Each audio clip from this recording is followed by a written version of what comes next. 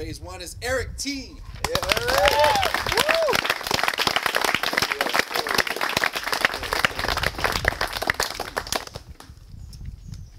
Prior to coming here, I had a problem with dealing with losses, being stuck in my past, and roadblocks, mainly being mental roadblocks that resulted as barriers impeding my sobriety and becoming successful in life.